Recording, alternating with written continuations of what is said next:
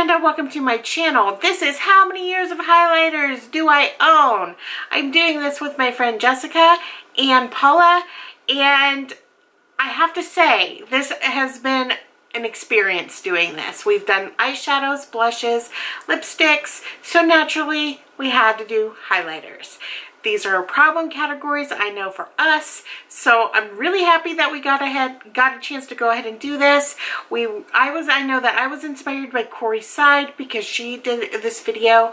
I'll have her link down below. This formula, our friend Yana went ahead, who is 20-something methods on Instagram. She went ahead and figured this out with her big fancy scale. She doesn't have access to the scale. I tried to get her to take it home, but I don't know why. Something about illegal and losing her job and school.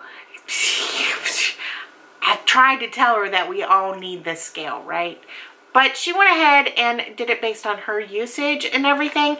So, for the 12 highlighters that I have, I only have 3 full-size, is that 3?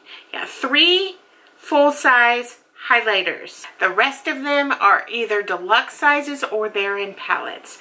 So I have all of the ounces in them. Everything is broken up into the brand, the palette, the number of pans, the ounces, and the ounces in the palette if there's more than one highlighter in there.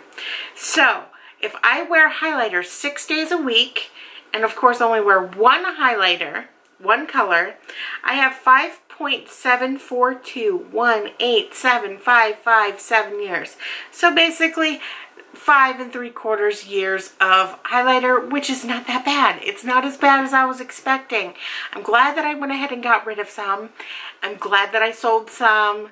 I'm really happy with this, and I think it's just because comparatively to my other numbers, the numbers were bad. So I'm okay with this. I could live with this, I think. Maybe, possibly.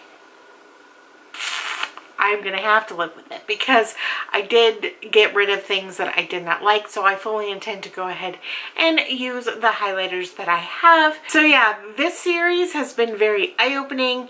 This made me realize I don't even need any more highlighters. I don't want it to become a problem area for me. Even though it is a problem area, I don't want it to get worse.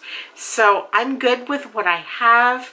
I'm good. I'm good. So yeah, be sure to go ahead and check out Jessica's numbers and Paula's numbers because I really want to see them. I have no idea what their numbers are, but I'm really looking forward to finding out. Hopefully we all stay in the same general area. Crossing my fingers for that. Yeah, because we've got plenty of years on other stuff. So I hope that you guys enjoyed this video. Be sure to like, comment, and subscribe. And I will see you guys next time. Bye!